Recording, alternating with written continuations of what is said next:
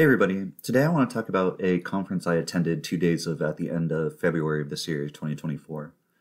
It was the Dream Conference in Phoenix, Arizona, co-sponsored with TP USA, so hosted in association with Charlie Kirk and all those types of people. I wanted to get inside and see this type of event for myself with all the rising fears surrounding Christian nationalism and Project 2025 and all that, and just kind of, see the thing for itself rather than taking secondhand accounts. I removed my necklace, I covered my tattoos, and I assimilated the best I could, trying not to betray my biases, while also trying to give the most charitable representation possible. This latter objective will be difficult, to say the least. It was a rough 2 days. On the first day, I arrived about when the doors opened, many hours before the first session, and I just spent most of the day looking around the campus and speaking to exhibitors. The property is beautiful, to be sure, clearly a pricey piece of real estate and construction. It is tucked away in the side of a small mountain, which the church directly connects to, uses, and calls Prayer Mountain, despite the mountain being clearly labeled as owned by the cities and taxpayers of Phoenix. Indeed, at the end of day 3, they were all going to go up there and do some massive prayer over the city. There were uniformed officers at the event who stated they were there helping off duty, but I was honestly expecting more security and some sort of counter-protest. I'm now not even sure if the state at large knows that this is going on, or if, the Arizona chapter of the Satanic Temple, I don't even think that anybody knew that this was happening. As I expected, there was a contradictory interplay between the church and pop culture. Evangelism is clearly enmeshed with and embracing consumer culture, so game characters, superheroes, and other popular sites could be seen, despite a heavy preaching focus on not assimilating to a so-called sinful culture. What I would call an influencer culture was heavily at play. There was a surprising amount of focus on vanity to me, again despite the call to reject modern culture. Really interesting to see was Marvel's Thor, a Disney-owned, polytheistic-based character who I cannot imagine fits the values of the general audience. The whole vibe was like a rock concert, with unique event merchandise and all. This materialistic and consumeristic angle ran rampant throughout the entire event, as we will see. Most of the exhibitors were focused on education in one form or another. First, getting into school and getting children reintroduced to biblical Christianity. These people are 100% quote-unquote coming for your kids.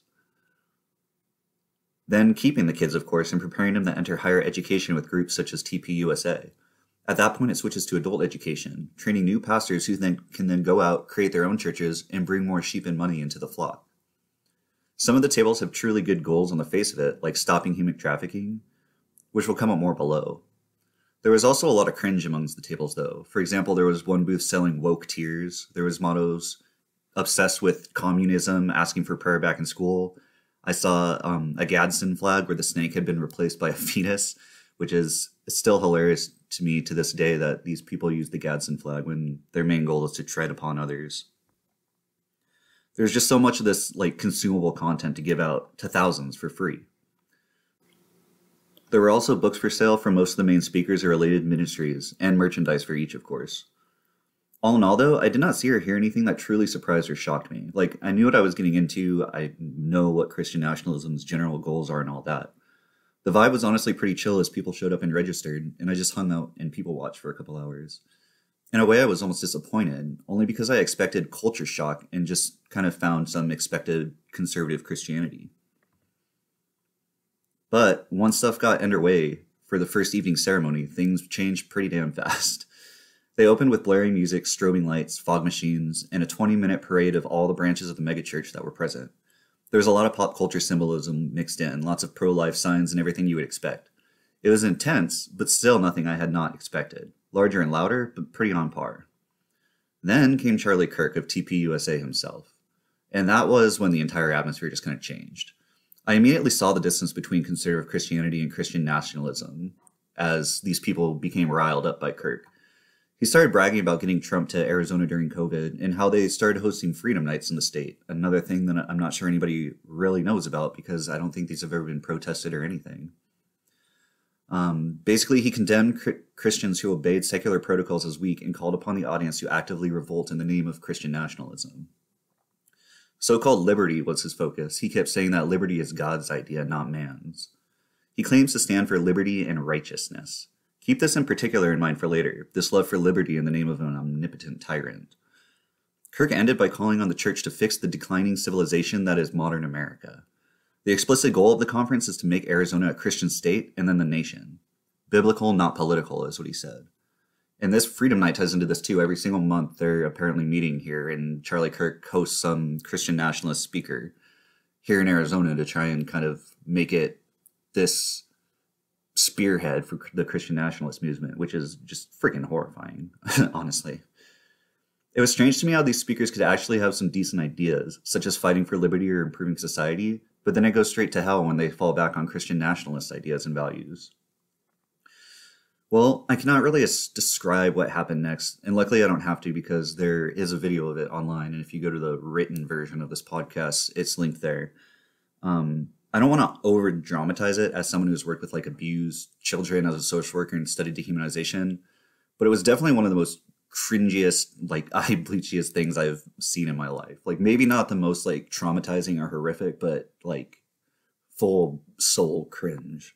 A group of what I believe were entirely white students did a sort of interpretive dance to American history after Kirk left the stage.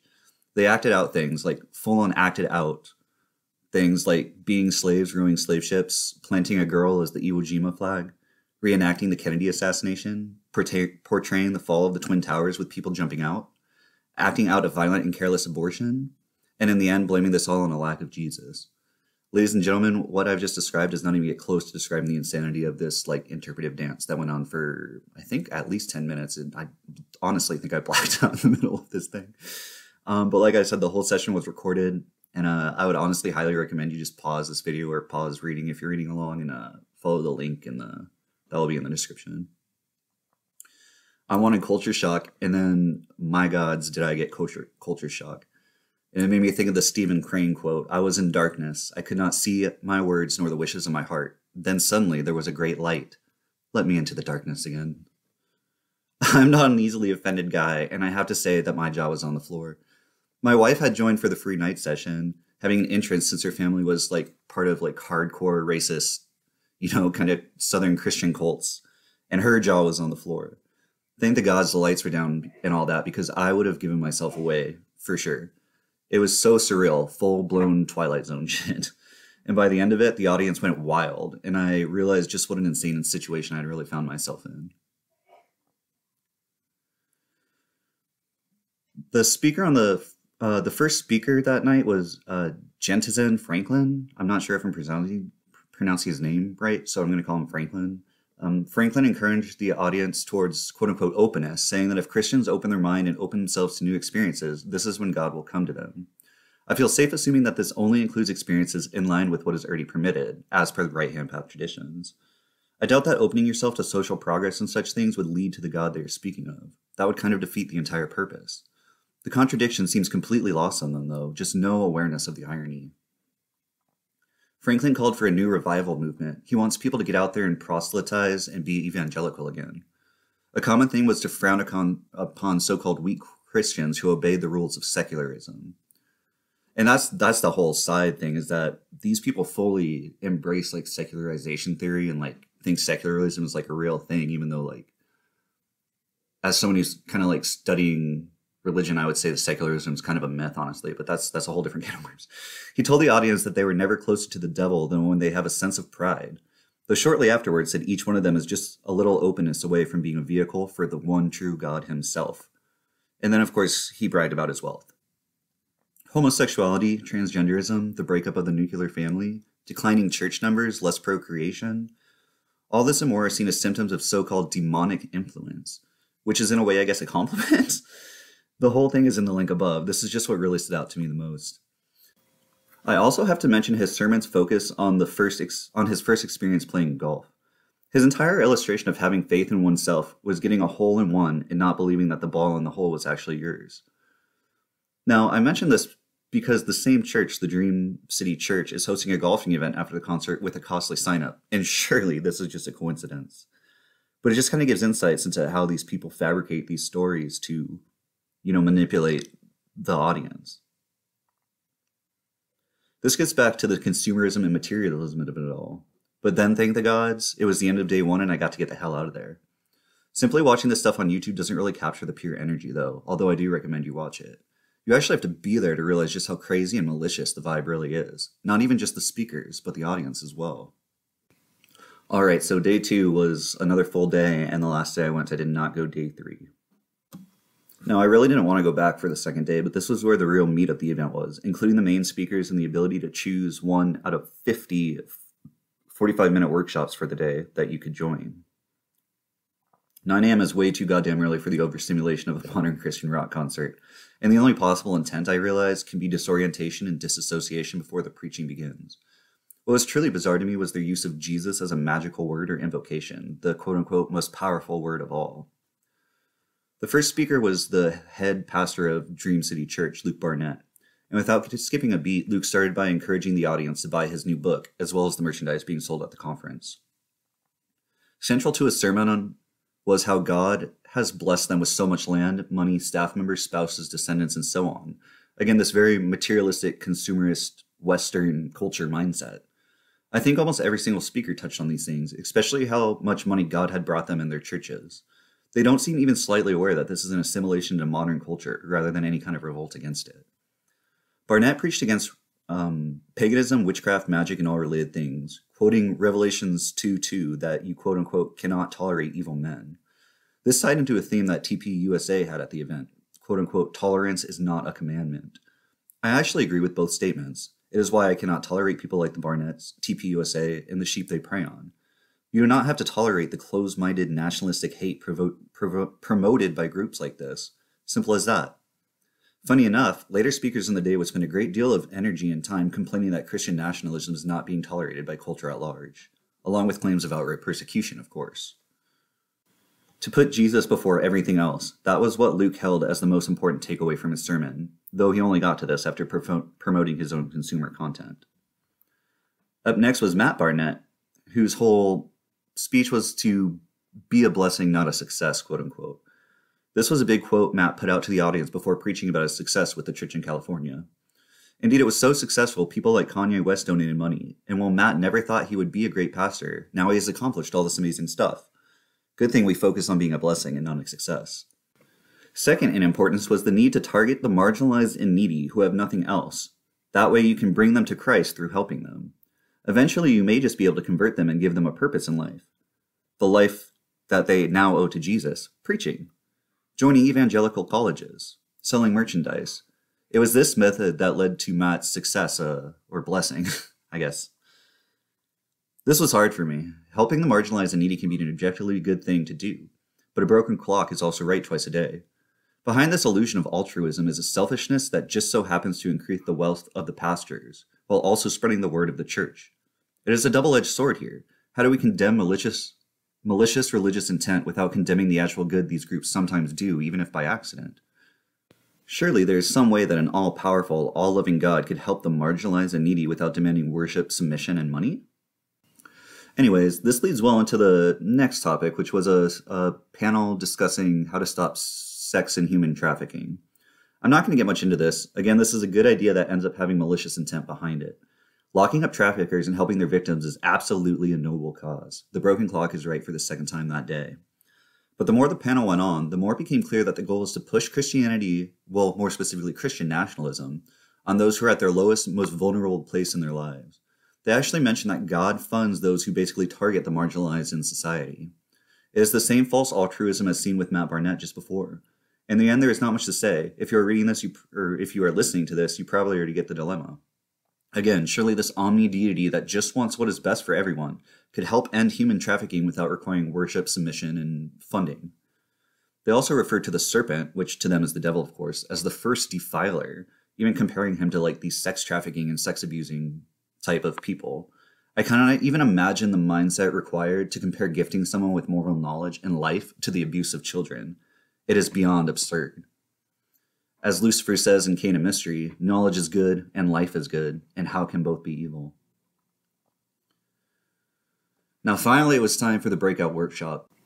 I chose one called All Conflict is Theological with Seth Gruber, and I did not realize who Gruber was at all at the time, which he's apparently a very famous Christian nationalist who runs a podcast called Unaborted. I just saw the name of the class and I knew it was one I had to check out. Now I gotta say, I hated this guy. Just a cocky locker room bro type who often fell back on literal trolling tactics to mock his opponents, who are not there to even respond. I have long said I am a moral realist, and if I ever met a man radiating just vile evil outside of social work, it was this guy. What I found myself in was a modern sermon against Gnostic heresy. I had chosen wisely. You see, apparently all quote-unquote leftism, aka anything not Christian nationalism, is a manifestation of Gnostic dualism, a preference for the conscious will to define one's identity rather than the body. You see, to him, the truth is biological and material essentialism. He really doubled down on Yahweh being this controlling demiurgic god of matter, and it's hard to disagree with that. To him, the body is as, if not more important than the mind, something that actually shocked me. You see, to him, the body is central to identity rather than the will. He blames this preference for the will for things like abortion, transgenderism, homosexuality, euthanasia, transhumanism, and several more examples. For instance, he says that modern society says abortion is okay because the fetus is not a person, as it lacks personhood because it does not have a conscious self. He says that transgenderism is rooted in the idea that what you feel like overrides what you are biologically. Same with homosexuality overriding a supposedly biological drive to reproduce. He sees the root of all this as Gnostic dualism. Now, just to clarify a little, and I'm going to have a follow-up video immediately after this video discussing Gruber a little more in depth, kind of addressing this directly. But the problem here should be obvious. For example, what they would call quote-unquote leftists, which is pretty much everybody listening to this, would say that there's nothing wrong with homosexuality or transgenderism because it is natural, because it comes from, it's part of this material self. It is kind of a type of biological essentialism. Like, it's not just that you feel like you are something, you truly are something. Like, it's not just a choice or something like that. We know that by now. So really, Gruber completely misunderstands what secularism and what he calls leftism believe, which would be physical reductionism, like materialism and physical monism, And well, I'll go into this more in the next video, but I just want to throw this out there that this guy is like really, really confused on what he's talking about. And ironically ends up agreeing with the left a lot, in my opinion. Now, I gotta say I was confused as shit, to be honest. Gruber might be onto something. He's honestly right in a way. It is his view that all these things are somehow bad that disgusts me. The will does override the body. It is more important than nature and biology and matter.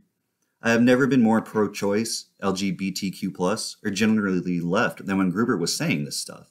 Like, hell yeah, fuck this material world. Will over body, absolutely.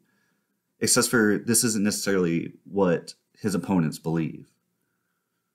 What I found is that Gruber is preaching Yahweh literally as the Gnostic demiurge, as the god who created and enslaves us to matter, who we must be subservient to or suffer, and he rejects body-spirit dualism. His biggest fear is that if nature does not define personhood, the state will.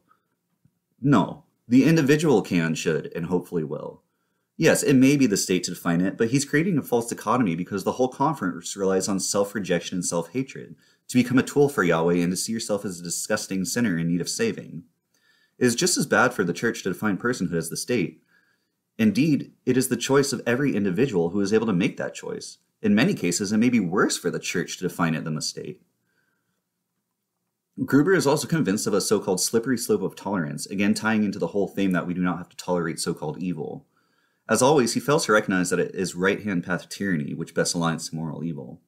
He says that tolerance for sin leads to acceptance of sin, then celebration of sin, and finally participation in sin, which will eventually become forced. If you are connecting the dots already, yes, this guy is afraid that he is going to be forced to participate in something like homosexuality, though he does not explain exactly how the state plans to make people homosexual. In the end, his conclusion is that everything goes back to Gnostic dualism, that this great heresy is the center of all that Christian nationalists see wrong with the world. In some ways, I agree. I just see it in the complete inverse of Gruber. What he calls Gnostic dualism is critical to the idea that the mind is greater than matter. But this is not what most people believe, and to him it is horrifying, whereas to me it is a sign of great progress. At the same time, we both agree that society is in a state of decline, but I certainly do not agree it is because of individuation. Quite the opposite, individuation is how we get out of this nightmare we find ourselves in, not further centuries of submission to a tyrannical god and demonizing religion. It was funny to me. He claimed that no argument or evidence has ever been given for dualism, which is hilariously false. If you didn't know who he was, you may have even confused him for a militant physicalist on r/atheism on Reddit. If I had thought it would matter at all, I'd follow up with him, but I'm just going to end up posting it as my own separate rant pretty much because I'm sure there's no point. And I realize kind of this section on Gruber's thing might be kind of scattered and maybe I should even remove it, but I'm just going to leave it here and we'll clarify in the very next video. It's my plan. Now, after this, it was back to the preaching sessions, and this time it was a famous preacher by the name of Jack Hibbs, a famous evangelical preacher. Now, I had never heard of this guy, but his whole thing is that he's been banned or something from DC for preaching the gospel. And like I said, I didn't really know this guy, and I haven't dove into this much. I probably won't. Jack really got the persecution complex bubbling up to the surface, claiming that these ultra-wealthy people in the most popular religion in America are being targeted if they so much preach about Jesus and repentance. To Jack, it is clear that anyone who looks at history, that America was intended to be a Christian nation, and that we cannot and should not separate church and state. In a way, he embraced the term Christian nationalist, accusing the term of being meaningless and made up as anti-Christian propaganda. Jack also believes that the current decline of society is caused by demonic influence, as so many others. This just comes up over and over again. It is far less surprising to me now that a new satanic panic is brewing. There is a very intense and ever-present belief in spiritual warfare going on here. To be frank, we were well over 24 hours in, and my patience and tolerance were wearing quite thin. In fact, during this sermon, I began to draft the first draft of this article and podcast just because I had to start venting it from my system, so my attention really started to slip. Next was a political panel, and talk of election fraud is still going strong, with the first order of business being to call upon the audience to become official pollers for the upcoming presidential elections. They preach that the church getting involved with every level of state is exactly what the founding fathers wanted when they founded the country, making it a duty of sorts as Americans. They told us to simply look at history to confirm this, so I looked and found all the familiar quotes from our founding fathers about how they hated Christianity and organized religion, as expected. I mean, yeah, just look into this for a couple of minutes, and it's really easy to find. How they literally embraced the serpent and demanded, "Don't tread on me," in rejection of Genesis 3, where the serpent is condemned to be tread upon by man and God. The panel said that nationalism is nothing more than a love for one's country, and that the negative connotations are essentially a propaganda. Ironically, they started talking about wolves in sheep's clothing, and how much the church could never be infiltrated, that outsiders were too afraid to come inside, and that demons quake with fear when they pass by. To not burst out laughing was personally a historic show of self-restraint, even more funny for reasons I will discuss more soon. It is because their church makes hell tremble that the church is so, quote-unquote, being persecuted. The most esteemed member of the panel was former politician and lobbyist Bob McEwen, who, quote-unquote, explained that basically every imaginable consumable product, advancement, etc. is rooted in the United States, and that if the United States failed, the whole world would fail. Indeed, to McEwen, Satan targets America in specific because surely there's nowhere Christians are more persecuted. You know, they're not like being slaughtered in other countries or anything. Totally not. Because if Satan gets America, the world will follow. I honestly don't think I understood the Christian nationalist view of the country fully until this guy spoke. Perhaps the most insane single idea in the 2 days in this nightmare world I heard was McEwen saying that the only day which would be on par with Independence Day would be that day of the conference in 2024. Now, the last thing I stayed for was Charlie Kirk's official thing and some Q&A that followed. Again, he focused on liberty against the tyrants of the left who are supposed to be persecuting the church. He condemned Christianity at large for being subservient to so-called secular society, for following in line. He again calls for revival and revolution, saying that we must draw a line in the sand and demand the welfare of the nation, in accordance with Christian nationalism, of course. Again, everything at odds with his view are simply the result of demonic influence. I would say more, but this guy is way more famous than he deserves. You've probably heard of him or heard what he has to say. He's basically just the program that all the other nationalist NPCs are running on. He's shocking and hateful and all that, and the audience's love for him is perhaps even more frightening, but at that point I was just completely burnt. I stayed for the first two questions, one where Kirk tore apart a woman for worrying about how to be political without losing tax exemption.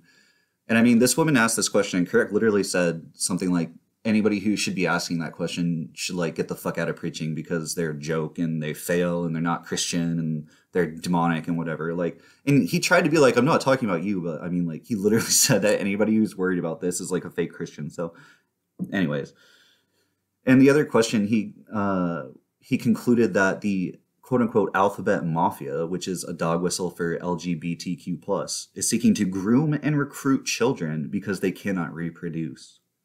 I literally don't even know what the fuck to say to that.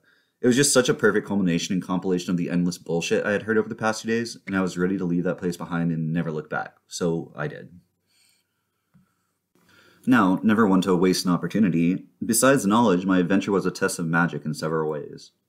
One of the things I was actually surprised by was it being a test of my ability to blend, to be a chameleon, to hide my inner thoughts and smile and nod along with ideas that disgust me. Even a few years back, I'd have gotten myself kicked out of that place within the first few hours, probably wouldn't even have removed my necklaces or covered my tattoos. It was a test of growth and resilience, essentially, and might be something I'd recommend, but in a less crazy setting. I also just believe one needs to expose themselves to the evil in this world, as I have written about before. I have a new motto courtesy of Lord Byron: his evil is not good. I was repeating this constantly inside, and each time it only increased in power. That moment when they were praising God for being so strong that no outsider would dare sit among them, that was obscenely and hilariously empowering. Demons tremble as they pass, they preached, and yet a long-time devotee of the left-hand path not only sat among you, but climbed to the top of your prayer mountain and spoke much more powerful words than Jesus up there. I even left a long empowered pentagram upon the peak, buried beneath the surface.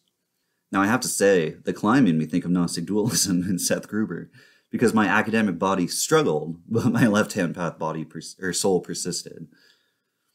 I rarely use thought forms, but can tell you that my Shaw animal was perfectly happy to roam free within the church. It was interesting, though. I've theorized that successful black magic separates the individual from the right-hand path so much that people just subconsciously avoid you. I had said and done nothing to be outcasted, had no tattoos or pendants showing, and was not seen upon the mountain by any, which only had 5 people on it to begin. But both day 2 sessions found me with 5 or more empty seats next to me in an otherwise packed megachurch. The last thing I'll touch on is forcing myself to shake the hand of evil. I don't know why, I just knew I had to shake hands with whichever of these speakers I could. On one hand, I just need to know what it felt like. If I'm to study religion, it won't be the last time I speak to a person like that. And on the other hand, I wanted them to shake mine, to know they've interacted with a person like me, even if they don't. Finally, I want to tie this all into my rejuvenated study of Satanism. On one hand, the irony in the liberty against tyranny rhetoric is astronomical. You'd think you were reading the likes of the Romantic Satanists. It recalls the French Revolution, or the Satan of Blake, Byron, and Shelley, who rebel against the omnipotent tyrant and curses him with eternal misery. Liberty is antithetical to Christian nationalism, which seeks to force their way upon the world at large. It is antithetical to all true right-hand path ideology because the individual must always remain subservient. The quest for liberty is why the literary Satan of Christianity rebels and falls, why he is damned, why he encourages us to take the free will given by eternal life and knowledge in the Garden of Eden. This goes back to my writing about how ridiculous it is that these people utilize the Gadsden flag. Their entire and explicit goal is to tread upon others, to come with a sword, as Christ did. They are conquerors, and I'm not just speaking historically, but presently. They seek to conquer us. Charlie Kirk and everybody else do not give the slightest shit about true liberty. They simply want the liberty to dominate for themselves. On the other hand, some of the general ideas are so similar to the nationalistic Satanism of groups like the Order of Nine Angles that it tripped me out, which really helps explain why the liberation left-hand path stuff seems to contradict, as they don't mesh well with far-right ideology in the least. The use of music to create a different state, the call to infiltrate and overtake institutions, the goal of becoming a dwelling place for the divine or acasual, to cause long-term or aeonic change, the belief that they need to save a declining society, the alt-right rhetoric, and of course nationalism itself. Obviously this can apply to plenty of right-hand path groups, but having been studying the Order of Nine Angles for a term paper, I just kept thinking back to them when listening to these people talk and how they acted. In the end, I expected the whole thing to be rather banal and expected, but it had a significant impact on me. These people are everywhere. They are of malicious intent. They are the reality behind the satanic panic BS they spread as a form of projection. Everything they accuse Satanism of is what they are doing themselves. Worshipping human sacrifice, infiltrating the government to force society into their religion, sneaking into schools, targeting children. There is indeed a somewhat underground, evil, world-dominating cult to panic about, and that is Christian nationalism. The Dream Conference succeeded in its goal. I feel spiritually moved and moved towards activism. I just doubt it's the way they intended. These people need to be countered. I actually somewhat understand the importance of lesser evils now. I've even been considering trying to contact TST or the news to see if we can get protests at Freedom Night and stuff, news coverage or anything. But more than that, I feel the call of Satanism again. Have you ever heard someone say the term, "I will give you something to cry about"? These groups are already taking the action they would if they were being persecuted, and they themselves state that tolerance is not a commandment, that we cannot tolerate evil men. So let's not tolerate it. We don't need this childish, dress-up, trolling Satanism we think of now, but a very serious and mature form that can counter this nonsense without falling to their level, without becoming who they've become. We need a true rebirth of the romantic Satan, not some dark, Christianized polytheism, nor some edgy, childish trolling. A romantic, intellectual, literary, and active Satanism intent on actually countering this instead of just making headlines and money or hiding in the shadows. Do not misunderstand me. I do not retract my condemnation of theistic Satanism nor of certain atheistic groups. The devil is a Christian invention and fiction. He and demons are not our gods, nor can they ever be freed of Christianity. Thus, Satanism should be embraced as a direct response to Christianity and nothing more, a tool in the toolbox. I'm not encouraging people to believe in some objectively existent, esoteric entity named Satan, but rather the literary Satan in response to the literary fiction that drive things like Christian nationalism. At the same time, it is long past due that we drop all the childish, edgy, vile imagery that almost all satanic groups and individuals seem to promote, and replace it with the centuries of rehabilitation to a shining being of actual liberty and individualism.